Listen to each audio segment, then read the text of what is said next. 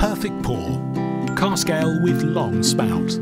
Before pouring, ensure your glass is cool, clean, dry and undamaged, and where available, correctly branded.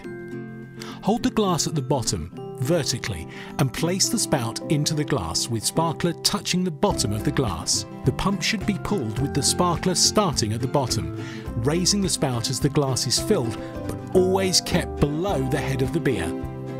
Keep pulls firm and smooth until the glass is full. Allow to settle and top up if necessary, still keeping the sparkler below the head. Aim for a 10mm deep head. Using the same hand, place the glass on a drip mat, bar towel or counter tray with the brand logo facing the customer.